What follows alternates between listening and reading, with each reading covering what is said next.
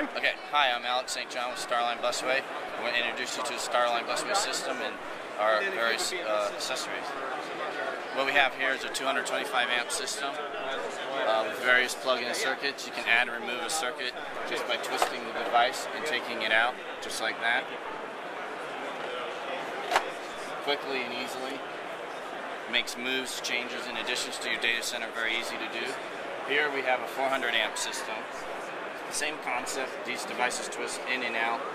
And today at the show we're introducing our newest current monitor technology. And I'll let Mark explain that to you. Hi Mark, why don't you introduce yourself, tell us what you do. I'm Mark Swift, I'm Business Development Manager for StarLine, Universal Electric Corporation in Canonsburg, PA. Today we're excited to unveil our new touchscreen current monitor. It's the StarLine CPM, Critical Power Monitor, and it's revolutionary in current monitoring for busway system. Not only is it touchscreen full color display, but also is a wireless protocol. We have all the standard connections, Ethernet, SNMP, and Modbus for your regular connections, but then also we've integrated a wireless technology. It's a mesh technology called ZigBee, and can use that protocol to set up a mesh network in your data center to get all that data back to a gateway. So there's elimination of wiring to get that data back to your BMS system or third-party application that collects that software.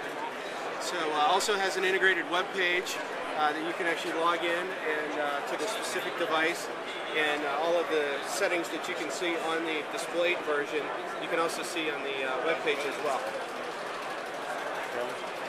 So tell us what we're looking at here.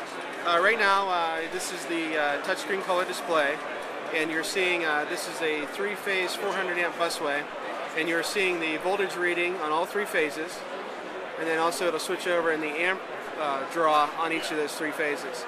Currently we have the laptop computer that you see there plugged in, and you can see the voltage for that run as well as the amp draw. Now we just turned on, we have a load bank back there, and you can see now with that load bank engaged, we're pulling 3 amps across that phase 1 of the busway. Also has an integrated temperature sensor inside the box, so you can see what your temperature in there is, and also has, you can set alarms on here for thresholds, and it has an audible alarm, and then can also notify you via whatever protocol you're using about that alarm as well. So we're real excited to have it here today, and appreciate the time. Okay, listen, thanks for giving us a walkthrough. Thank you very much.